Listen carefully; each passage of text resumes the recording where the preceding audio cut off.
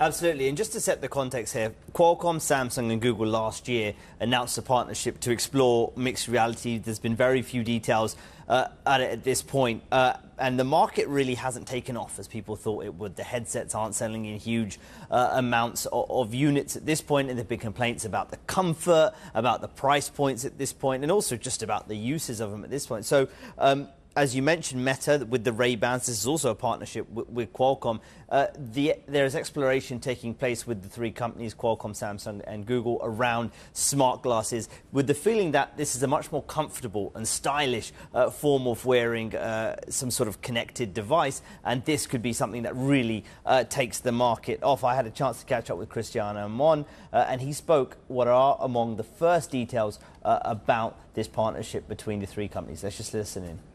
We're incredibly pleased of the success of the Meta Ray-Ban glasses, the partnership we have with Meta.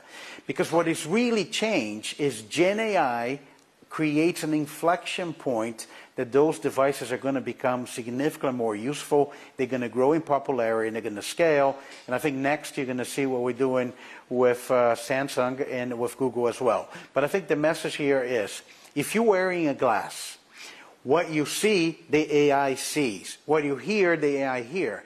So now you have the ability to have this agent, this assistant with you all the time, that you can ask questions, you can ask him to take action on things that you see. And I think Gen AI, it was the ingredient that was missing for us to have this great expansion of mixed reality, augmented reality. We're incredibly excited about that. And just with you mentioned the sort of partnership with Meta there on the Ray-Ban glasses, just with Samsung and Google, what are you ultimately aiming to achieve? Are we going to get a new product in terms of hardware? Are we going to get a new software platform? What are we expecting to come out of that partnership? Yes, it's going to be a new product. It's going to be new experiences. But what I really expect to come out of this partnership, I want everyone that has a phone to go buy a companion glasses to go along with it. Fascinating. So it's more a device linked to the smartphone at this point, at the start of this partnership with some of these AI experiences you've spoken about?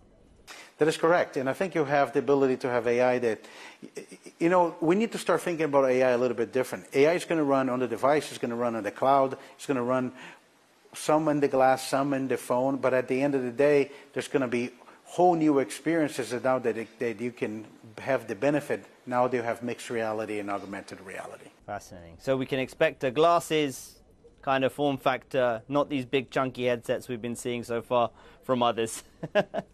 We're getting to the point that the industry will be ready to get scale. I think we need to get to the point that the glasses are going to be no different than wearing a regular glasses or sunglasses, and then with that we can get scale. And I think we have the job that we're doing on electronics, the job that our partners do, you know, building the devices, the job on the software, and of course, now the addition of Gen AI. So it feels like we've been speaking about smart glasses for a while. One of the interesting comments out of that interview was he said, what's changed? Generative AI. The reason is because how do you interact with these glasses before?